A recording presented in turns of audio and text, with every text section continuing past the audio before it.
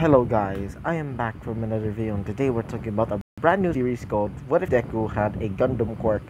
So, you see from the thumbnail, I'm getting my main inspiration from Gundam Iron Blooded Orphans, which is my brand new Gundam series and you should totally go watch it. Mostly because it's pretty good. So, Izuku is born in a really fancy hospital as Izuku was birthed right next to Momo. So both Izuku and Momo are going to be brother and sister because of their quirks. So Inko and Asashi being a pure Yajirosu and Inko being a another rich girl, I guess. She says, "So who's going to be the heir to the company?" As um Asashi says, "Well, Momo would be the Yajirozu heir." So yeah, as Izuku is going to be brought to a facility where they're going to be trained to do some military work, like for example going on taking down like terrorists or something. So Izuku was brought to a military camp where he's going to be training for the longest time, like 13 years. So Izuku was brought into the military like 1 year, like mm, like 10 months old, as he's raised there to become the Iron-Blooded Orphan. So that's his code name back then. So these are Izuku's quirks. He technically has like 3 quirks, but it's called a triplet quirk. So Izuku has a hardening quirk, which is like it's basically like Tetsu's quirk, but except it's harder than freaking tungsten. And if you don't know, tungsten is one of the most hardest metals to break. So yeah. So the next quirk that he has is basically like a techno quirk, which allows him to basically hack into anything that's connected to the internet, or for example connected to mobile Wi-Fi or mobile data or something like that. Anything that's connected to the internet or mobile data, or for another example that's using gears or something like that, he's able to control.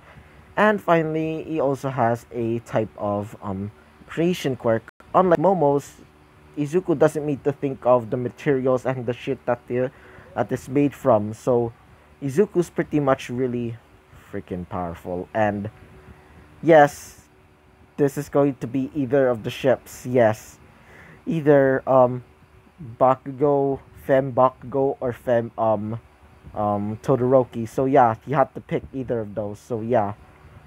But yeah, when it's Momo's 13th birthday, both Asashi and Inko tell Momo about Izuku, that she is a twin, that she is the younger brother, because I meant the younger sister, because Izuku's like 2 minutes older than Momo. So yeah. Momo said, "So where is he?" He's current as Asashi says he's currently at the military, but we're going to be picking him up tomorrow, and you're gonna be coming with us. As Momo says, "So I'm going to meet my older brother," as Inko says yes. So let's go to Izuku. So Izuku's currently killing all of the terrorists, as he's killed every one of them.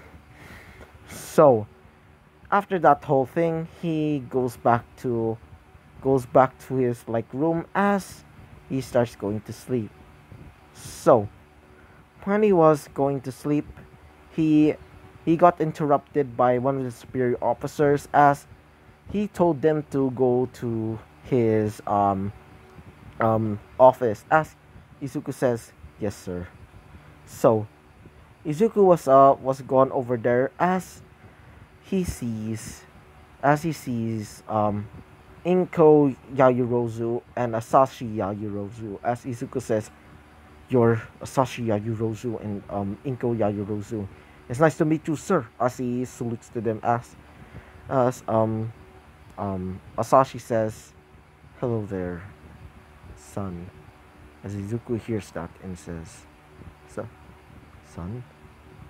As he drops to his floor and says, "I thought they never had parents." As he starts crying a little bit, as Inkulu comforts him and says, "Shh, shh, it's alright. Mother's here." As when Momo comes in, she sees Izuku for the first time, and he had black. Izuku has black hair and green eyes a little bit, just like Asashi, but except he doesn't have um like um black black eyes. He technically has more black eyes, I guess, gray eyes. And Inko says, "So you're my twin brother?" As Izuku says, "I guess so, sister." As Momo says, "Just call me Momo, I guess." As Izuku says, "Okay, Momo."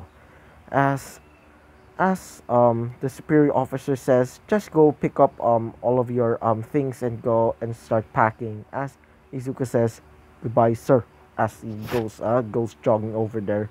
As as the star as the Momo's family, being Izuku's family, I guess, start talking to the superior officer as he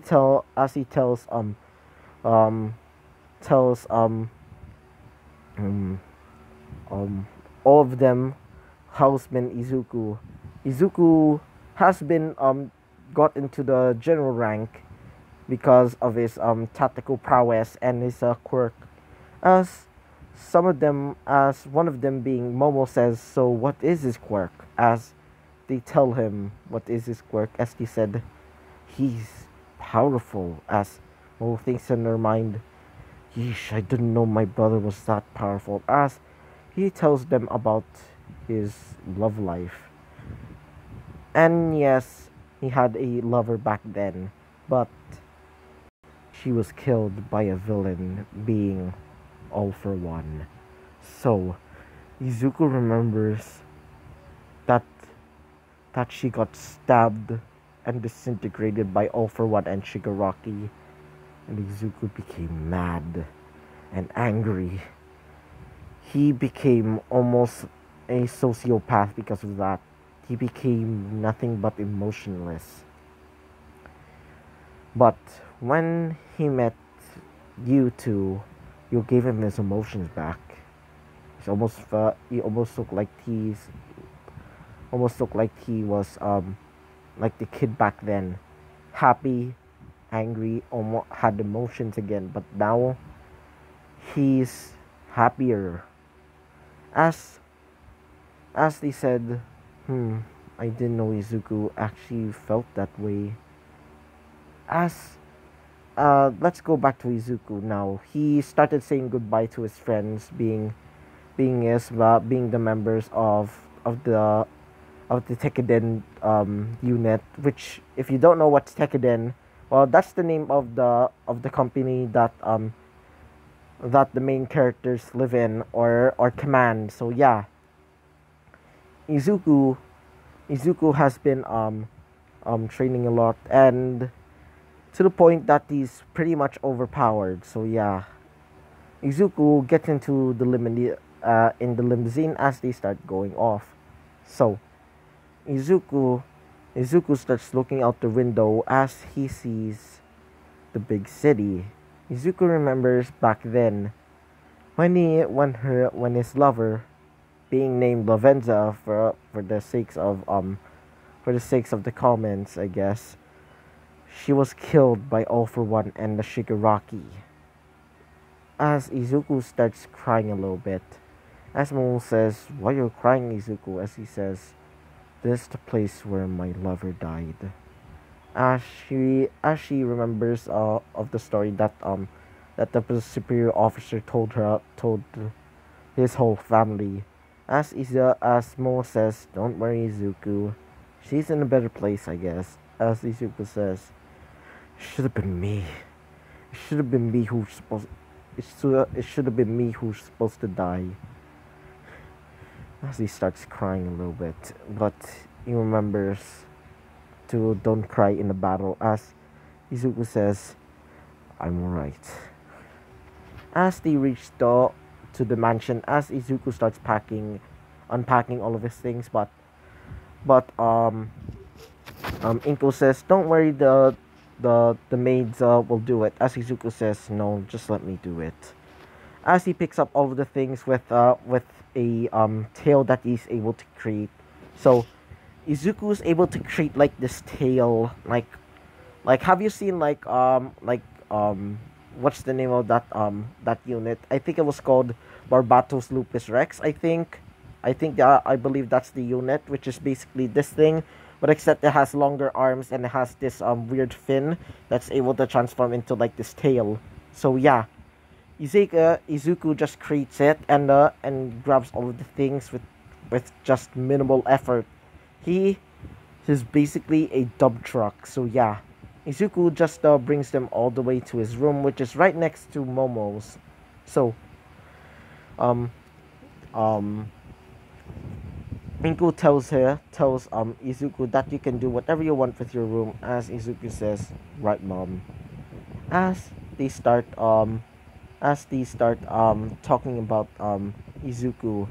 So when he starts going there to eat dinner, Inko tells Izuku that he's gonna be going to to the same school as Momo. As Izuku says, so I'll be going to that famous school, right? As Izuku says, no, you're going to a normal school. As Izuku says, okay, mother. And this one, Momo's not going to be going to her like fancy school. She's going to be going to the normal school.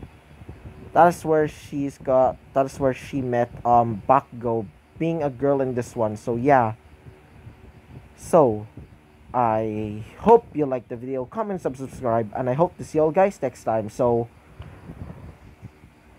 I hope to see you all guys, okay? And please don't make the ship Momo and Izuku because they're both sister and brother. So please don't. I don't want to see Alabama ships, okay? Bye bye.